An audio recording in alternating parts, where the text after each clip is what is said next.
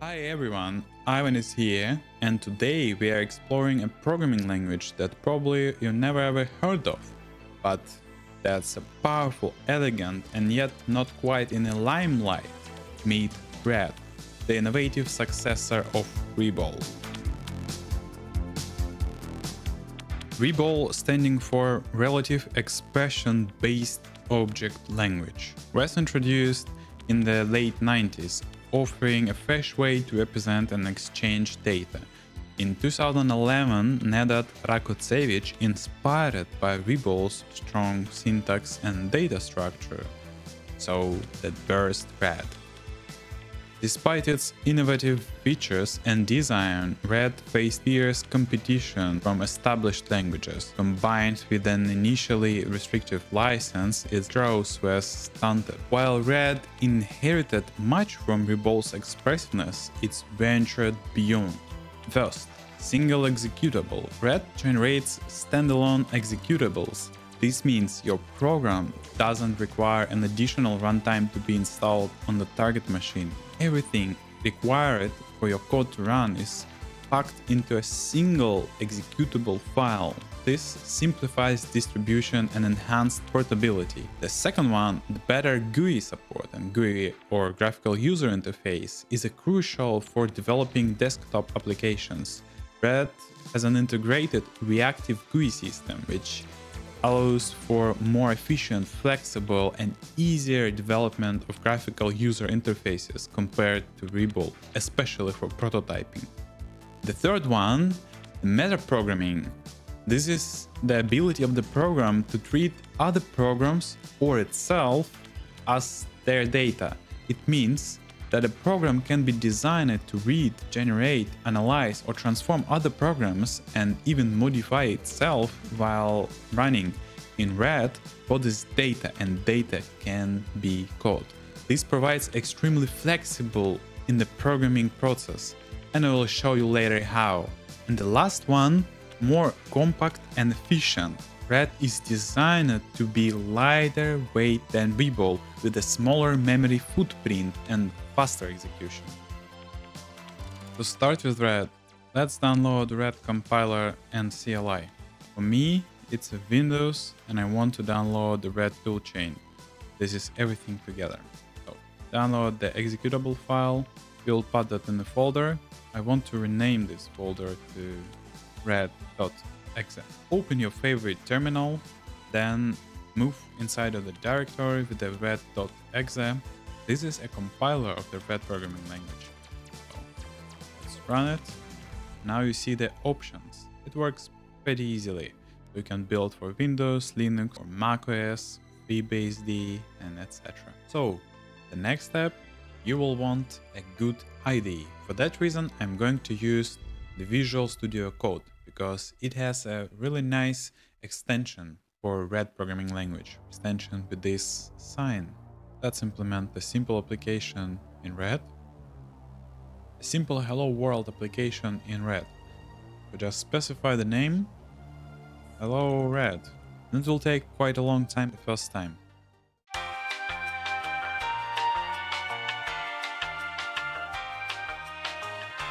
Here we go. Now we've finished. So it's taking a time to create the library definitions, extras, includes, and the DLL. And now we have our hello.exe, our executable. Let's run it. And hello Red prints hello Ivan. Now let's try to build a simple GUI application in Red. Now I'm using the word view, and it's literally the view, the GUI view. And here I can specify the text. Let's build that here. Now you have a simple view.print the text hello world. Let's add something more. For example, the button. Click me. Now we have hello world. Click me. And then if I specify square bracket, this is the on-click handler. Now when I click, you see the button is clicked. If I use the word return, it's not a function return. It's create a new row in your view.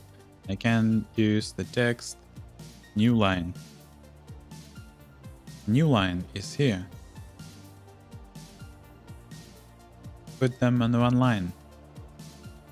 Now we have hello world, click me, new line, and 2 buttons. Also, I want to share this very helpful website, redbyexamples.org. This website contains all of these commands from the redprogramming language, including the GUI tools and GUI elements. For example, the button. You can click here and then you can see some examples, how the button works, how the dialog works, you can request file, request directory, and etc.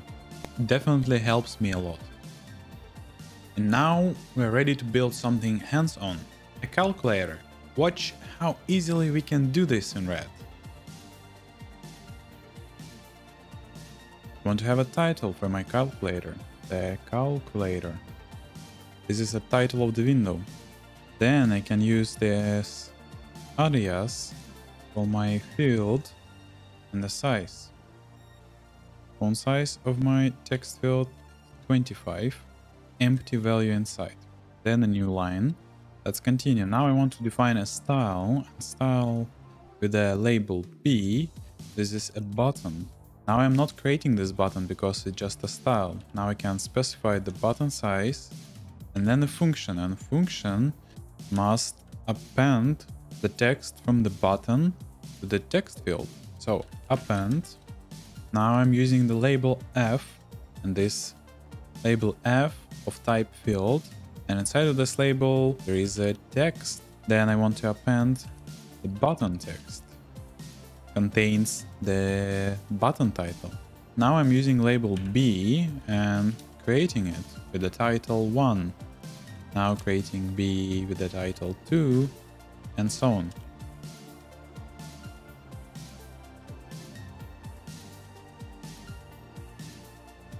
Now only for this button with the equal sign I want to override this function, because for all of these buttons this function exactly the same. When I click this button, it uses the title, so the title equals 2, and append this title inside of this field.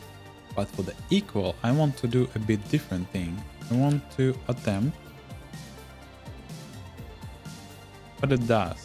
It's actually taking the string from the field and then execute this string as a red code.